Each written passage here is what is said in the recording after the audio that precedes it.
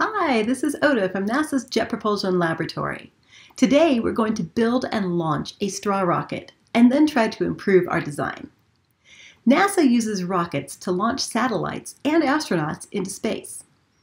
Rockets are tall and thin and have a pointed nose cone to make them travel through the air smoothly. All rockets need a source of propulsion, or energy, to get off the ground. NASA's rockets use engines and rocket fuel.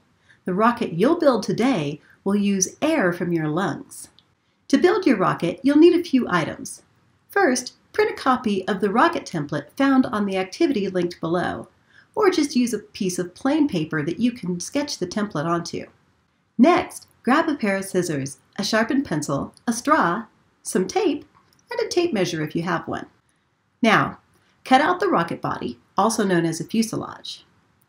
Wrap the paper snugly around your pencil and tape the paper to itself. Be sure to not tape the paper to your pencil. Next, cut out the fins along the dashed lines.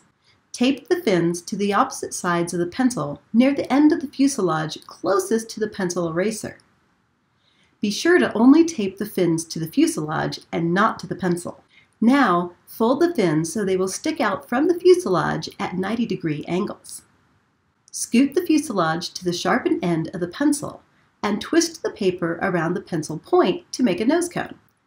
Secure the nose cone to itself with tape. Your rocket is now done and ready for its engine. Remove the pencil from your rocket and insert your straw engine. Find a safe place where no one is in your path and launch your rocket by blowing swiftly into the straw. Measure the distance your rocket flew and record this. Now, make a new rocket that is different in one way. Maybe change the fins, or the length of the nose cone, or even use a different weight of paper.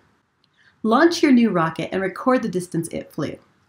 Continue improving your design until you have a rocket that will consistently fly the farthest distance. For more ideas and detailed instructions, take a look at this page. Have fun building and flying your straw rockets.